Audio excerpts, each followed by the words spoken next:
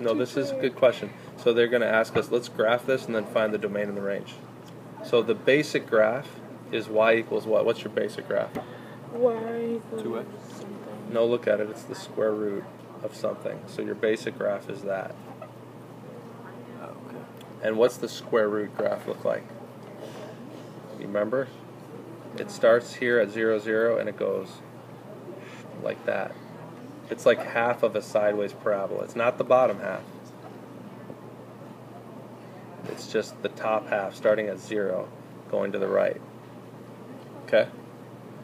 Alright, so what does this do to my graph right here? What is the x, the negative one on the inside with the x? What does it do? It shifts it right 1. Remember that? And what is this? What does the plus 6 on the outside do?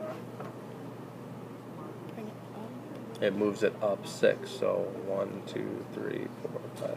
So there's my point right there. And my graph is going to do the same thing as it did down there, but there's my graph. Alright, so now let's talk about the domain and the range. The domain of this red graph, this is how I do domain and range. I scan it.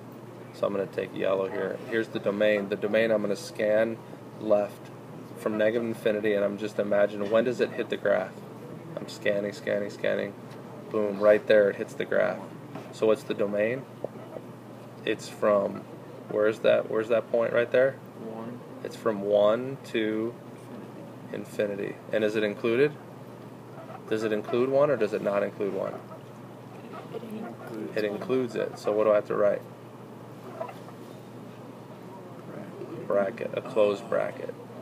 From 1 to infinity. Alright, let's do the range. Let's do the range in purple. What's the range going to be? I'm going to take a horizontal line now from negative infinity. Does it hit the graph down here? Scanning, scanning. No, where does it start to hit the graph? There. Right here. At what? At what point? 6. On the y. At 6. And will it keep hitting it as I go up? Will it ever stop hitting it? No, I know it doesn't go up very fast, but it will eventually hit it all the time. So what's the range?